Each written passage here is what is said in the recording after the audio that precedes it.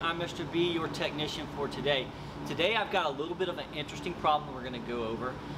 In my area, it is getting warmer outside, so we are running into our first air conditioning problems of the season. So I was driving my Passat yesterday.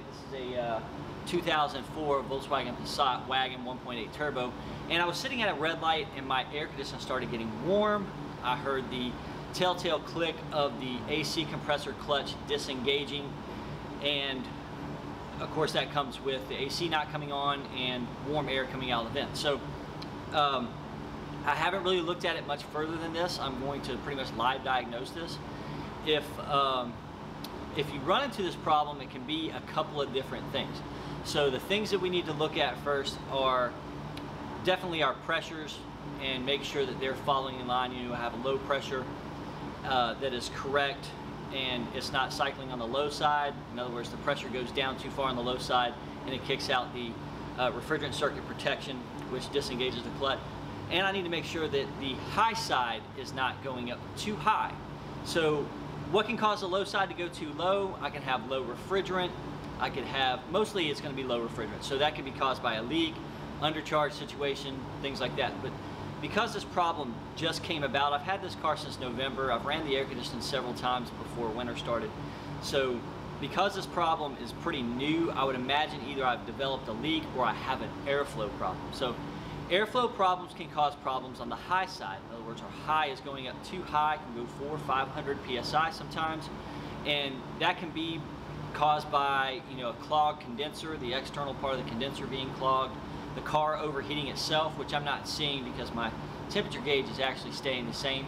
Could be a fan issue, could be a lot of different issues for this car. So first thing we're going to do is an AC performance check. So I've done a video on AC performance check in the past, and I'm going to go ahead and link that right now to this video, and you can click the link above if you want to see that video. But the first thing I'm going to do is put a set of gauges on this thing, get it cranked up, and see where we stand and make sure that the pressures are going to be congruent with the temperature outside and the RPM and everything of the engine. So stick around and I'll show you what I find. We have the gauges hooked up, low side and high side both hooked up, and I'm seeing the pressures right now resting car off for about 86 psi. That's pretty much normal for the temperature that we have outside. It's about 85 degrees right now, so being that it's 85 degrees, that's going to match up pretty well with just our resting pressures. So I'm going to have my assistant here crank up the car, and we're going to see where the pressures go from here.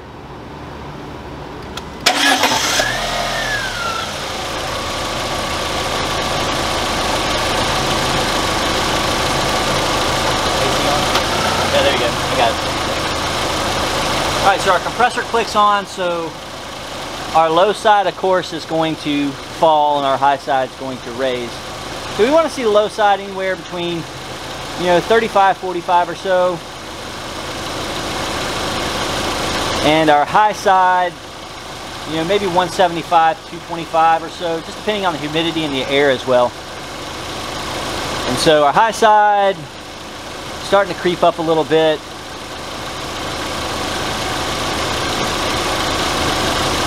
Starting to creep up a lot, actually. So let's just keep an eye on that high side.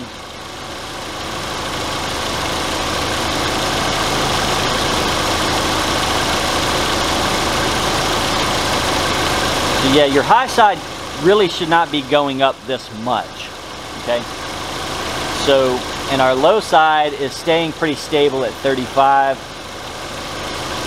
So that's telling me we may have an airflow issue. Let me check and see if these fans. Now this vehicle has a mechanical fan and an electric fan, and the electric fan is not turning. So what we need to do, yeah, this pressure is way too high. So that's probably going to at least be a symptom of our main problem. And so we need to see why this fan isn't coming on.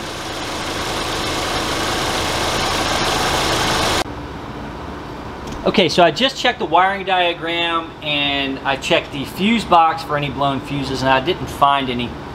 And so now I'm going to check power supply going to the fan. So for this cooling fan, it's going to be on the driver's side of the, the passenger side of the vehicle. Then we have a mechanical fan on the driver's side. And the connector for that is located behind this little shield right here. And this is the connector for the fan. So what I'm going to do is I'm going to check for power and ground at the fan. So I'm going to just got a test light right here. You know, if this was more of a component that's a little bit more sensitive, I would probably use a multimeter, but right now I'm just checking for preliminary power and ground. So go ahead and crank it up. All right, the power wire is going to be the red wire with a black tracer, and the ground wire is going to be the brown wire as on most vehicles. And on this vehicle, if you have the air conditioning on, this red wire should have power and the brown wire should have ground. So we're going to check for power here. We'll go on the fan side, and I'm just going to back probe here, and I do have power going to the fan. So now I need to check ground. So what I'm going to do, it's a really easy trick, is I'm going to take my test light lead and I'm going to put it on my power side or my positive battery cable, and I'm going to check the ground. I'm just going to back probe here, and I have ground.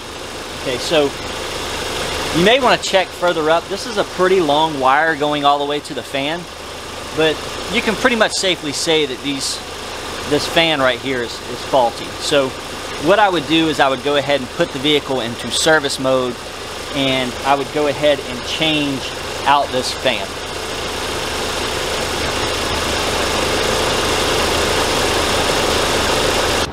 Alright, so we have diagnosed this vehicle. This was a pretty easy find if you are going through the performance checks like you're supposed to, which is why I always recommend, if you have an air conditioning problem, to always go through and do a good, thorough visual inspection and a good, thorough performance check. And it's also important to remember that your air conditioning problems cannot be air conditioning problems. They might be electrical problems or bodywork problems. I've seen airflow because a piece is missing, an air dam or something is missing on the bottom of the car, cause this issue as well. So it's always to remember, think outside the box when we have these cars. These cars are getting crazy nowadays, and there's so many problems that can be other than just, you know, a refrigerant problem or a blown fuse problem or something like that. So always remember, don't get pigeonholed in your diagnostics, okay? I had a firm belief when I pulled this vehicle in, I was just a little bit low on refrigerant. So much I actually went and got some refrigerant to put in this vehicle. So I had, in my mind, I had pigeonholed the repair. This was just going to be a, you know, dye inject with a fill up, and then we're trying to find a leak. And it turned out that the pressures on the low side and everything were fine. They weren't giving me any indication that there was a low refrigerant level, and it ended up being an airflow level. So, you know, keep this in mind when you go forward in your diagnostic procedures. And, you know, thanks for watching my video. If you got anything from this, go ahead and like the video and subscribe to my channel. It really does help me put out more videos. And for now, we'll see you next